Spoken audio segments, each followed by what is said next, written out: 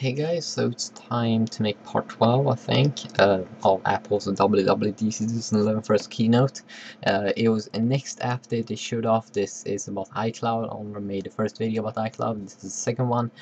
This time they are showing off the app photo stream, and also this is perfect if you return home from a vacation, been taking some pictures, and then you want them to be pushed out in the cloud to all of your other devices automatically. Then you can go ahead and do so.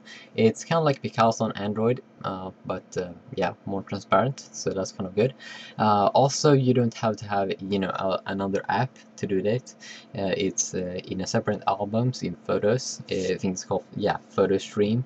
These are pictures that is going to be streamed out live to your other devices, but if you're running on the Mac, it's in the iPhoto album or iPhoto folder, and if you have on the PC, it's only in the pictures folder.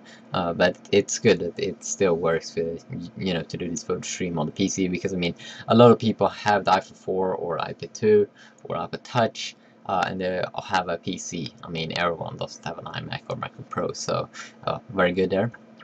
Also, it works with Apple TV. You just pick the photo stream there under the Internet tab. So very cool there. If you want to have a look at some vacation pictures, when you've been away. And also, iCloud will only store the last 1,000 photos.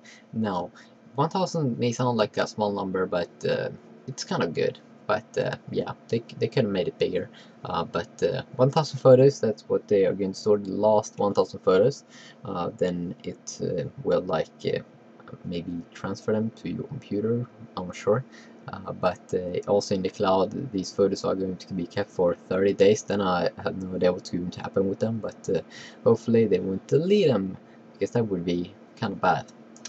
And also, they demoed out, by taking a picture with the iPhone 4, and then they, saw it directly on the iPad 2.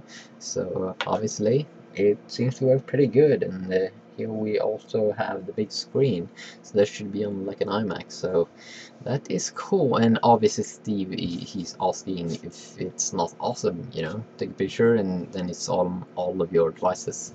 But obviously, this is good. iCloud, insane program or insane cloud based service that really push out everything over Wi-Fi and Wi-Fi only.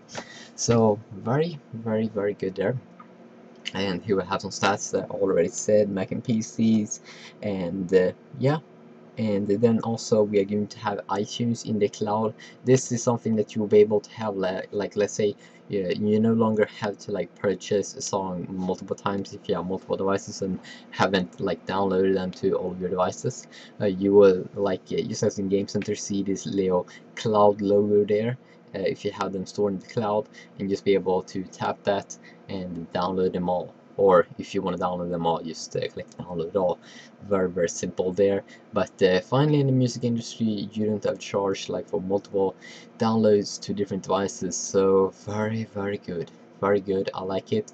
Here you can clearly see that you can turn on automatic downloads, so you download all of your new purchases, also include free ones, on all of your devices. So good there for all of you people that use iTunes a lot. You will have a new purchase tab in iTunes, where you'll be able to see all of your songs that they're purchased, songs that you don't have on your device, under a tab called not on this device. So yeah, good there.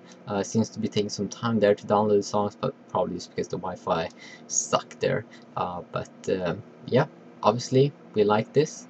This is iCloud, and high quality songs. That's going to be streamed 256 kbps AAC quality.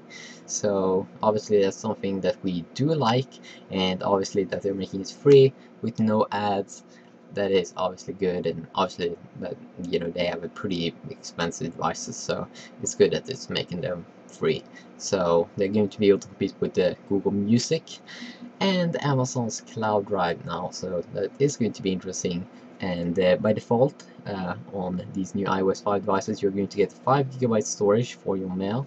So yeah, maybe not sound that much, but the mail, I mean, that doesn't take that much, so still pretty good. Also, they're going to launch a developer beta today, so very good there. And also iTunes in the cloud is going to be run on iOS 4.3 beta. So yeah, that is what we do like. And iOS or this iCloud won't be shipped today. It will be shipped in iOS 5 in this fall. So yeah, that is basically iCloud.